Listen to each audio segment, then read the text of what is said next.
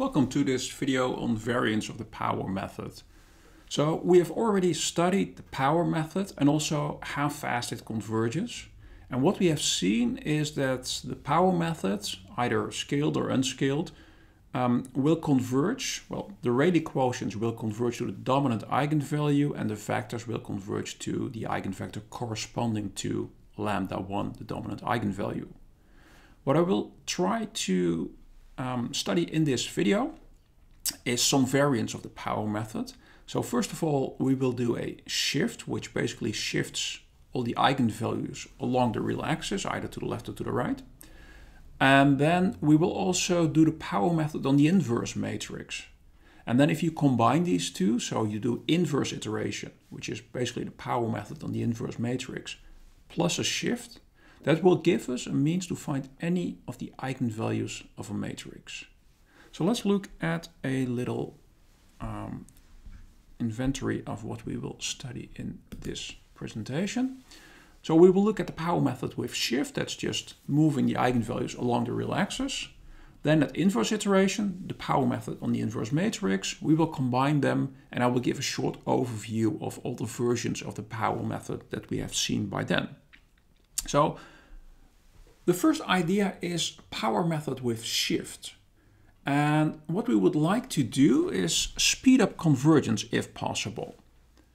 Now, we can do the following observation. If you have an eigenvalue lambda and the eigenvector u, so au equals lambda u, then if you would look at a minus sigma times the identity applied to u, you see that you get lambda minus sigma times the identity times u. So what you see here is that if we define this as the matrix B, so A minus sigma times the identity, I call that B, you see that it has the same eigenvectors as the original matrix, but I've shifted, I've moved all the eigenvalues by sigma.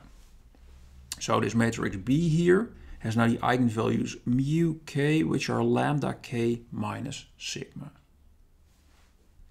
So what I could do is use the power method on this B matrix. And since the eigenvalues are shifted, it can influence the convergence, the speed of convergence of the power method. So the power method with shift is just to use the power method on this B matrix.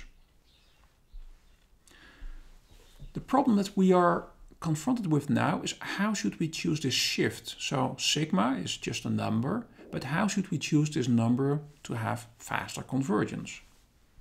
So to present the idea, I'm going to assume that lambda 1 is really bigger than lambda 2, so that makes sense because then we know that the power method converges. But I'm going to assume that they are ordered and all of them are bigger or equal 0. So basically what we have is we have 0 somewhere and then we have all of the eigenvalues starting with lambda 1 and up to lambda 1, and lambda 1 is the dominant one, that's the biggest.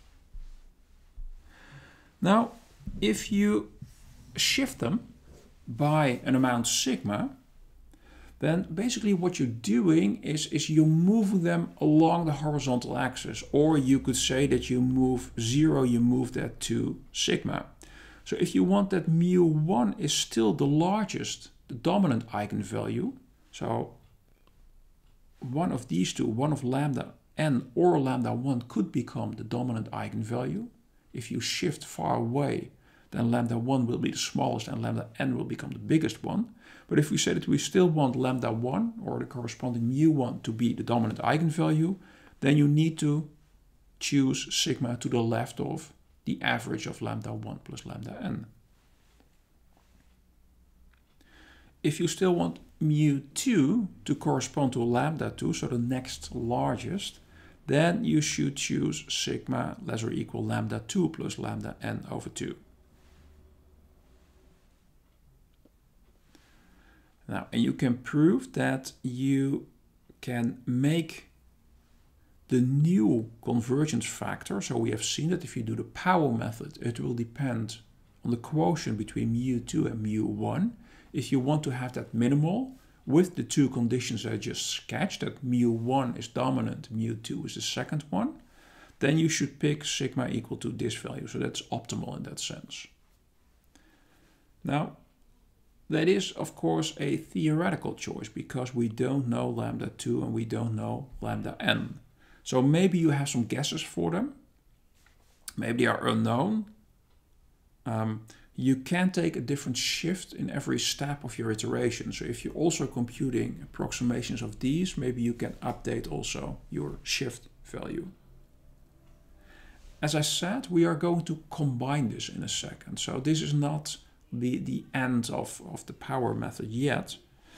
First, let's look at the inverse iteration. So let's assume that our matrix is non-singular. So all the eigenvalues are unequal to 0. Let lambda be an eigenvalue with eigenvector u. And well, A is non-singular, so that means that lambda is unequal to 0. Now, if you look at AU equals lambda u, that just says that u is eigenvector with eigenvalue lambda. If you apply A inverse to both sides of the equation, then you find with a little rewriting that A inverse applied to u is 1 over lambda times u. So apparently u is also an eigenvector of A inverse, and the eigenvalue is flipped upside down. So B equals A inverse here has the same eigenvectors, but the eigenvalues, I call them mu k again, are 1 over lambda k. Now if you apply the power method on B, you will find mu n because lambda n is smallest, so mu n, 1 over lambda n, then becomes the dominant eigenvalue. And the convergence factor will then be mu n minus 1 over mu n, which will be lambda n over lambda n minus 1. So inverse iteration, that's just the name for applying the power method on A inverse. Now I'm going to combine these two ideas. I'm going to do both inverse iteration and I'm going to apply a shift here. So that basically is the power method on the matrix A minus sigma times the identity inverse. Now A minus sigma identity inverse has the same eigenvectors, but the eigenvalues are 1 over lambda k minus sigma. Now, by choosing different values for sigma, you can make any of the eigenvalues dominant. So you can make any 1 over lambda k minus sigma dominant. If you choose sigma very close to lambda k, then 1 over lambda k minus sigma is going to be a very big number, so that eigenvalue is going to be dominant. And the convergence factor, well, if you have some mu L and mu K, it's going to be this number here. We don't know precisely which one it is, depends on your choice of sigma. In theory, you would have one-step convergence if you would pick the shift equal to lambda k, because then we would find a 0 here and you would have one-step convergence. So it makes sense to pick the current approximation for lambda k as a shift. Hopefully that will speed up convergence. We're trying to locate lambda k, so we find a better and better approximation. And if we then use this as a shift, we will have very fast convergence. One thing for efficiency, we are going to apply, the power method. So we have to do xi plus 1 is A minus sigma times the identity inverse times xi. The way we do that is by solving a linear system. So we're solving the linear system A minus sigma times the identity xi plus 1 equals xi. If you change sigma all the time, which is fastest for convergence if you look at this convergence factor, then you have to do the LU factorization every time anew. If you keep sigma fixed for a number of iteration steps, you can store the LU decomposition. So there is a trade-off here in efficiency and speed of convergence. So let's see how this works. So we have the same matrix as before. I'm going to start with a shift of 14. I compute the LU factorization using MATLAB. And then here I use the LU factorization to, well, basically solve the linear system. So here I'm basically saying that A minus sigma identity y equals z. So I'm solving this, so I'm doing y is A minus sigma identity backslash z using MATLAB notation.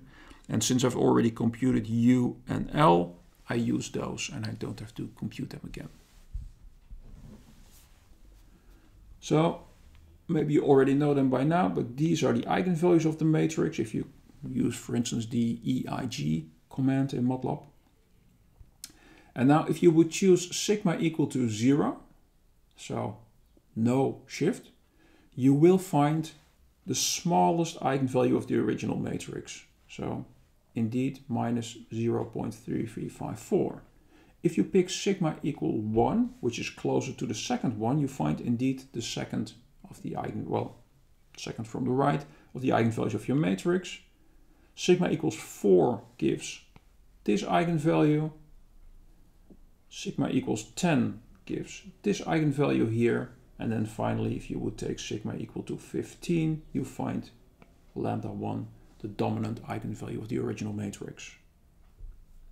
So you see that indeed by choosing a suitable sigma value, you can find any of the eigenvalues of the original matrix. So just to wrap up, a little summary of all the different versions of the power method that we have studied so far. So I have a square matrix. It has n eigenvalues. The first one, lambda 1, is really bigger in absolute value than the rest.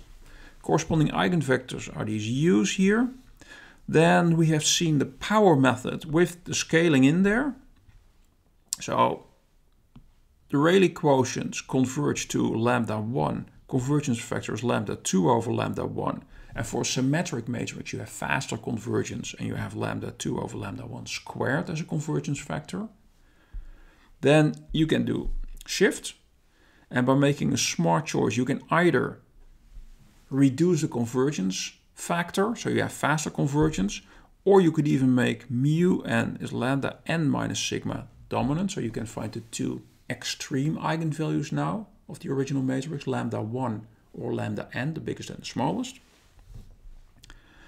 With inverse iteration, so power method on the inverse matrix, you would find 1 over lambda n.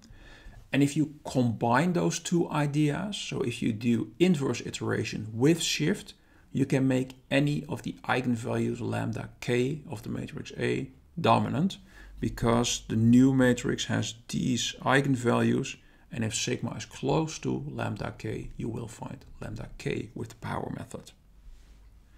So in summary, we have seen how you can use a shift to speed up convergence and how you can use inverse iteration with shift to find any of the eigenvalues of a matrix. That wraps up this video and our discussion on the power method for now. I hope this was all clear and I'll see you in the next video.